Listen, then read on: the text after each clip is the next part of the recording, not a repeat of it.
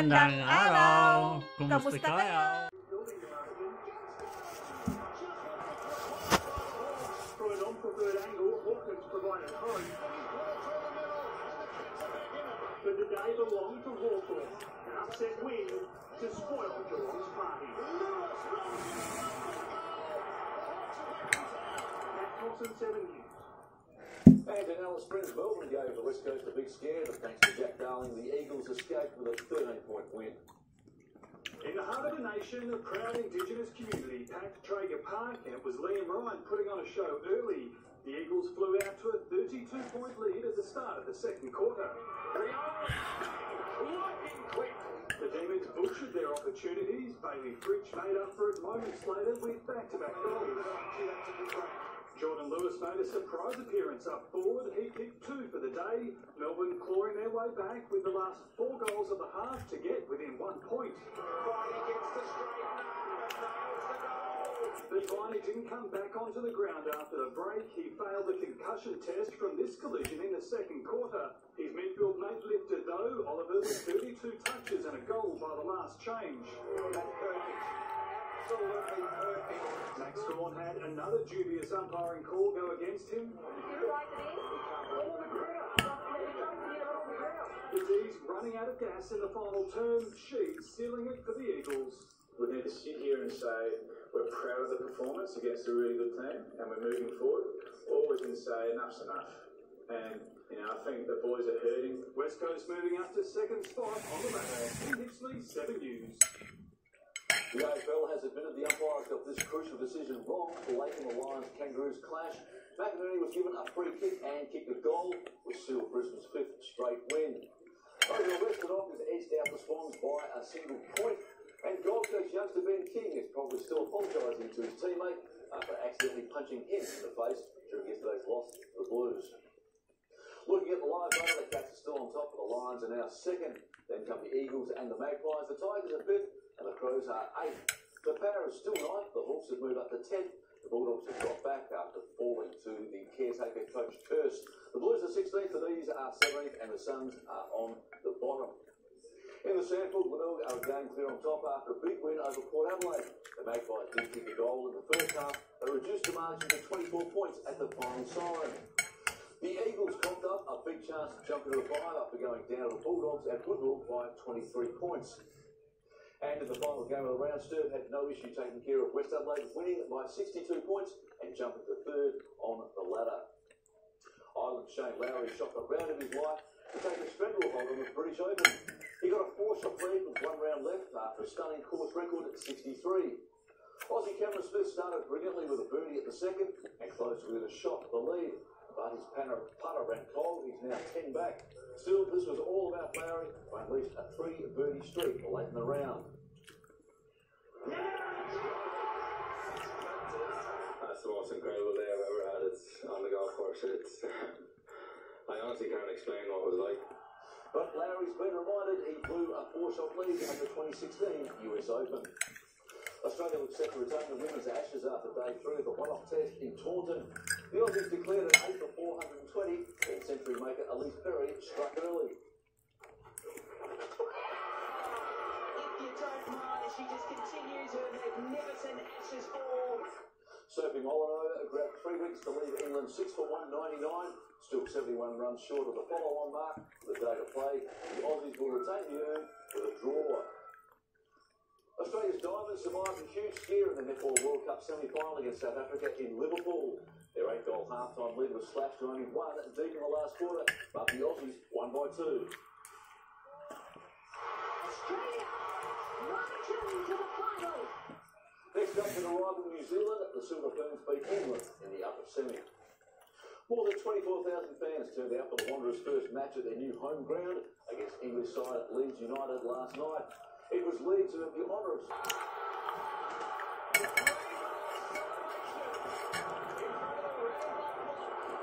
Leeds scored in stoppage time through Pablo Hernandez to snatch a 2-1 victory. The Tour de France headed into the Pyrenees for stage 14, and it was another tough day for Aussie Richie Porte, who's now almost 7 minutes away from the yellow jersey holder, Julian Alaphilippe, who finished second to Benjamin Thibaut Pinot. Alaphilippe extended his overall lead to more than 2 minutes, over reigning champion Geraint Thomas.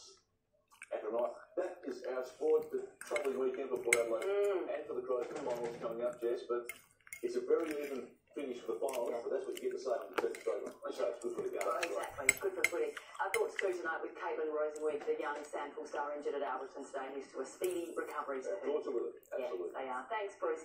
Ahead on 7 News, it was our most costly battle during the Vietnam War.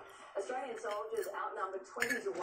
Their bravery, teamwork and endurance has inspired a movie which has just hit the big screen.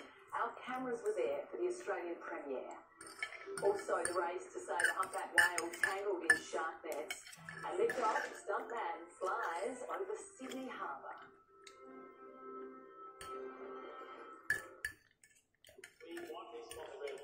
Grand final week this year. Hold on, Australia. You're about to witness absolute perfection. It's a tap. A perfect team. The grand final. It all starts next on 7.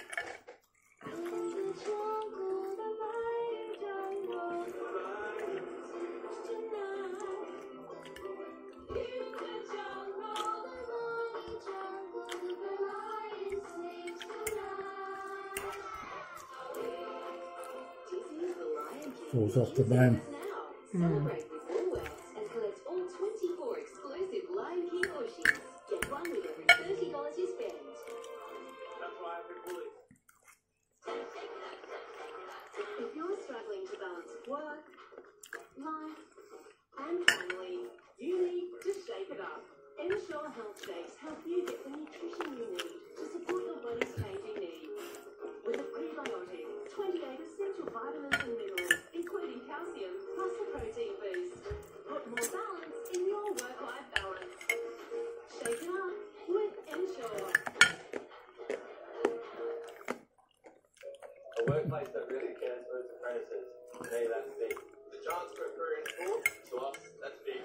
Getting good food to where it's needed the most. To me, that's big. Giving artists the chance to share their story. Life skills and confidence for kids, to me, that's big. A job that follows the footsteps of my father, to me, that's big. The people in South Australia, what a place to live. And to have support for things that make it even better. To us, that's big too. Daniel McQueen presents Rob Thomas. The Bucky Award-winning singer-songwriter returns this November. Playing all these hits on the Chip 2 tour. Levenfield Wines McLaren Vale, Sunday, November 10. Rob Thomas live at a Dale Green, plus Pete Murray and Russell Morris on sale July 22 at Ticketmaster. Proudly presented by Amy. Can the Tiger beat an Australian record? What is this, Force? US state to border Mexico.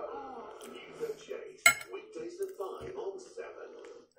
Tears for Tabbies. There was just never a chance to sleep away. The family pets put down by mistake. So angry, I'm so upset. How it could happen to you. Plus, could this Aussie bush tucker be the secret to turning back time? I saw a really, really big difference in about 4 or so days. Only on Adelaide's Today Tonight. A delicate rescue operation has been carried out off Currumbin on the Gold Coast after a whale became trapped in shark nets this afternoon. The light-coloured minke whale struggled for hours trying to free itself, thrashing about just metres below the surface. Luckily, it was unharmed. Eyre Peninsula cereal growers are gearing up for a revolution in grain shipment as a new multi-million-dollar tea port nears completion. Built at a cost of $130 million, the new facility at Lucky Bay is all about bringing the port to the farmer. Everything old is new